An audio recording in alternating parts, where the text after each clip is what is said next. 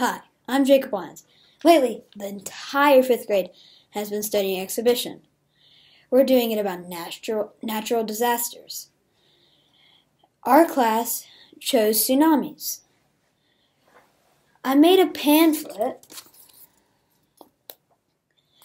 to show how to prevent and predict a tsunami, while giving facts along the way.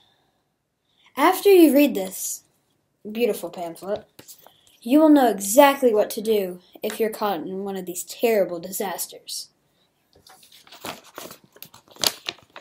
My tsunami front page says, the most dangerous weather, how to predict and prevent a tsunami. Cover page. I open it up. What to do in case of a tsunami. That's my first section. It gives 3 things to do in case of a tsunami. Here are the 3 things. Get to high ground if the tsunami siren goes off. If you get in an affected area, get a survival kit, which will help you survive, if you didn't know by the name. After the fact, check for injuries before doing anything else. If you have any injuries, go to a doctor immediately.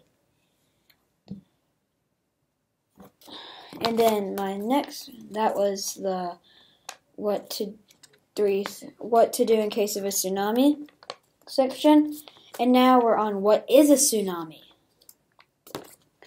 A tsunami happens when an underwater disruption happens along tectonic plates. This causes a giant wave. Oh, sorry. I'm very sorry. It causes more than one wave, each wave causing more damage. You may think a tsunami is just one wave, but it's actually like multiple. You don't realize the first couple, but then like the middle ones are the worst. 2 ways a tsunami can happen. That's my next section, right about here. The most common way for a tsunami to happen is an underwater earthquake. An earthquake is movement on tectonic plates that shift. Another reason a tsunami can happen is an underwater volcanic eruption. A volcano bursts lava out, don't they?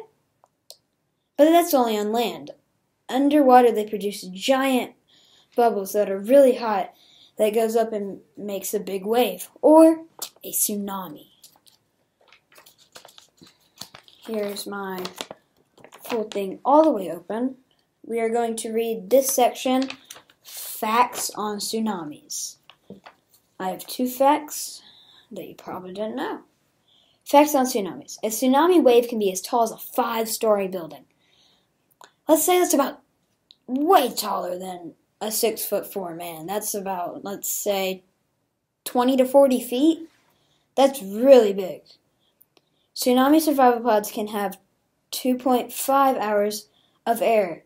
That's a lot of breathing. A tsunami survival pod is a little escape pod thing from like space movies.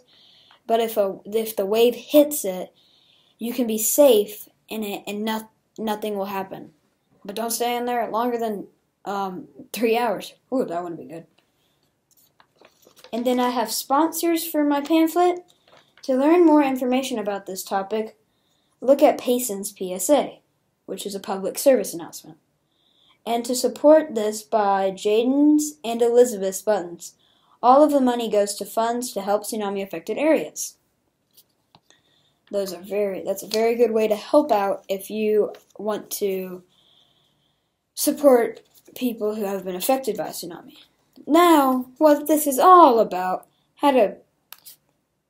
predictions and how to prevent a tsunami.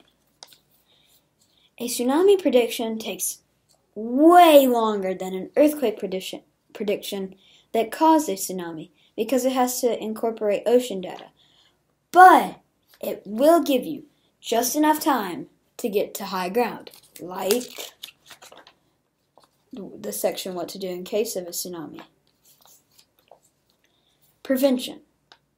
Actually, there is no way to prevent these disasters, but there are technologies that can help you prepare. So, I did this because I feel like I did this pamphlet, which is very, very nice if you ask me. I did this because I feel like people should be able to know if they're about to be, most likely if a tsunami happens, the chances of you surviving are very low. But with this pamphlet, it may get you to safety in time. So I want more people to survive these natural disasters. And it just really explains like why this is important. It's like we want this to be good. We don't want anybody to die from these. So this explains why I made this pamphlet. So a couple more tsunami facts.